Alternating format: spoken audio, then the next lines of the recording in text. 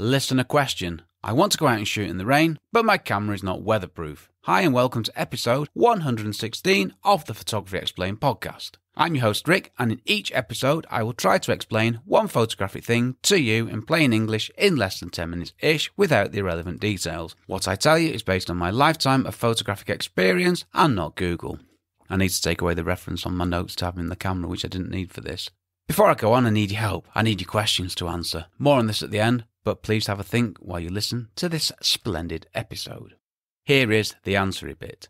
To take photos in the rain safely, there are a number of products and techniques that you can use to protect your camera from damage. Some cameras are weatherproof, but still need protecting where possible, whereas cameras which are not weatherproofed require further measures to make sure they are not damaged by rain. So there are three parts to this.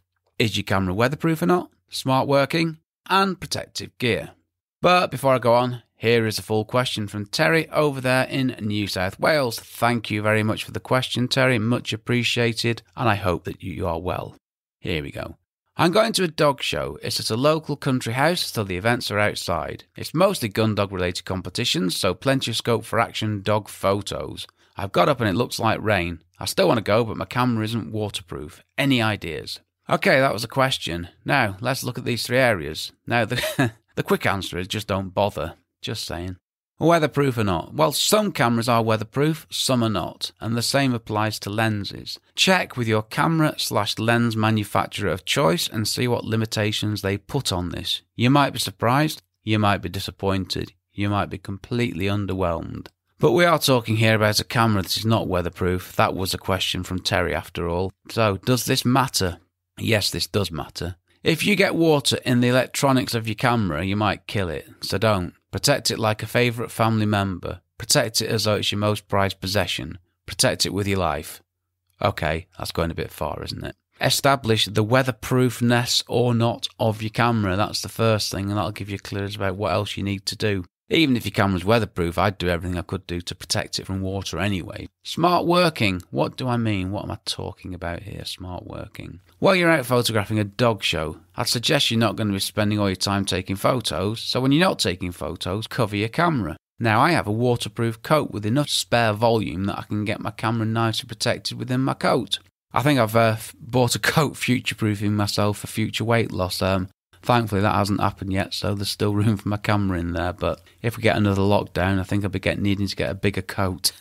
Okay, so that's a good start, and that's a smart start. This is smart working. Keeping your camera protected at all times you're not taking photos. Don't stand there with your camera in its nice... I'll come on to that. I'll stop myself there. Talking of taking photos, being selective with what you take photos of will also help. Now, I don't take anywhere near as many photos as I used to. And as I take less photos, I also take better photos. So you might want to think about this and take less photos but better ones.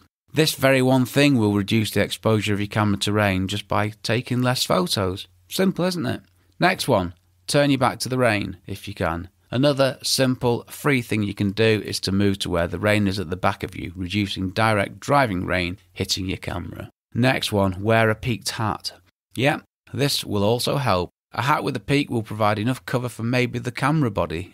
Works a treat. Get a hat with a waterproof peak and it's even better, but one big word of caution there. If you've got a waterproof peak, the water's going to roll off it, and it might roll off it into a concentrated drip. Just something to be aware of. So there's a few practical things that you can do to reduce the problems of shooting in the rain. Now let's look at some gear. Start with this. Put the lens hood on.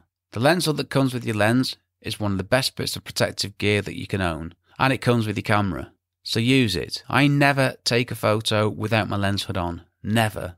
So why would you? Now, it won't fully protect your camera, of course it won't, but it will significantly reduce water hitting that precious front lens element, which is a complete pain as it has to be removed or you get blurry photos. That's water on the front element of your lens. And another thing about lens hoods, the lens hood is the best way to protect your front element from damage. It's providing a physical barrier. I don't use protective filters anymore. I use a lens hood and I've not had a problem in years. Touching wood there very, very intently. I really don't want to tempt fate. Rain sleeve. Now, this is what I use. It's a plastic bag designed to cover your camera and your lens. They're great for occasional use, which is fine for me. So if you're going to the odd dog show taking photos, you'll be fine with one of these, and they cost less than £10, and they can give you years of careful, if infrequent, use. Yeah, these things don't last forever. They only get so many uses and then they start to get damaged and what have you, but that's what they're designed for, and the cost reflects that. Other rain covers. There are many brands of protective rain covers out there. I've never used one for reasons I'll explain later. I just don't have the need. But you know those photographers who are sat at sporting events with the gear covered by all sorts of good stuff? That's the stuff I'm talking about. And if you're going to go out taking photos at dog shows regularly, this is what you should probably look into getting. Umbrella. Now, I have a tripod mount with an adapter for an umbrella. This is rather embarrassing, but I'm going to admit to it anyway. I didn't know it was for a lighting umbrella. I really thought it was for a protect you from the rain umbrella. But guess what? With the right umbrella... With the right umbrella and a bit of creative thinking, you can actually mount a protect you from the rain umbrella on a tripod, which provides excellent protection. Yes, I have really done this. I really have, and it worked an absolute treat. Hire a camera. Well, yeah, you could hire a camera, of course, but check the rental terms before you do and get one wet. Could be a costly thing. Underwater housing. Well, an underwater housing will certainly keep your camera dry, but you might want to do this only somewhere where no one knows you, or for an underwater dog show, that is. You might get funny looks with an underwater housing. The talky bits. Well, another option, of course, is just not to bother. Well, your camera won't get wet if you sit on your backside at home. No, only kidding. We can't let the rain restrict us. We have to find ways to work in rubbish weather.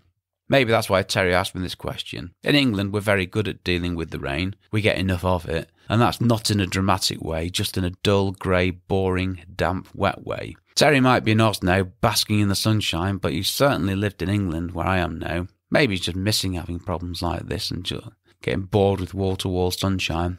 It's a hard life, isn't it? And guess what? As I write this, yes, it's actually raining. And I don't write things and record them at the same time, but that's what I wrote in the script, and now I'm recording it. Surprisingly, it's not raining here. That's very unusual. It's on its way, though. If I'd done it an hour later, it'd be throwing it down. See, there's always more than one way around a problem, and the ones I've told you about here are the ones I've used in the past. Well, most of them anyway. And what I've told you here is a combination of things that will reduce the chance of your camera getting wet and suffering severe damage. And if your camera does get wet, take out the batteries and the memory card and let it dry somewhere naturally. Now, one thing that's just leapt into my head, insurance that covers accidental damage and specifically water damage. Not a bad thing to have, is it? Now, there was another thought I had in my head, but that's sort of escaped now. What do? Well, I do all of the above. It varies massively. And yes, I have really attached an umbrella to a tripod. I really have done that, and it worked a treat. But I tend not to take photos in the rain. For my architectural, construction and real estate photography work, I normally work on sunny days. Obviously, that's a challenge here in England, but people don't want the buildings photographing in the rain. You know, estate agents don't want photos of buildings in the rain. An architect doesn't want his completed showcase project photographing in the rain. So dry days are a must, and that's why I don't take many photos in the rain. And I also do lots of travel photography, but that's thankfully in places with much drier, nicer, warmer climates. So again, the rain isn't necessarily a problem. And I wouldn't photograph a tourist resort in the rain either. So that's another way of not having to worry about getting your camera wet. Don't take photos in the rain. So I might be an expert in rubbish weather, being English and living in England, but thankfully I'm not in taking photos in rubbish weather. Alright then, related episodes. Episode 115, which was the last episode, which was about getting a camera covered in soot and steam, which sounds nice, doesn't it? Other than that, nothing else I've done relates to this question. So next episode, Photography Explained Podcast, episode 117. What does manual mode mean, and do I have to learn it? Open brackets, yes you do, close brackets. Get your question answered. Get your question answered like Terry did. Or questions. Again, you're not limited to one question here. This is what my podcast is all about, answering your photography questions and not mine. It's so nice not to have to dream up a question in the title myself and answer a question from a listener. So please get in touch with your question, and not only will I answer your question, but I will give you several shout-outs on that episode, which has to be nice. Just head over to photographyexplainedpodcast.com/start. Okay, I'm done. Well, thanks for listening to my small but perfectly formed podcast. To find out more about my podcast and do stuff to help me, check out the podcast website, which is photographyexplainedpodcast.com. Apologies for the bad throat again and the voice, which is slightly different from how it normally is. Hopefully next episode, which I'll be recording next week, I'll be fully recovered, but hopefully for now that wasn't too bad, and I will say thank you for listening. This episode was brought to you by, well, far too much medication in the cold/COVID/flu arena. Paracetamol, ibuprofen, tea, Lemsip, omelettes, stuff like that, and water. I've been Rick McAvoy. Thanks again very much for listening to me and for giving me 10-ish minutes of your valuable time. And I will see you on the next episode.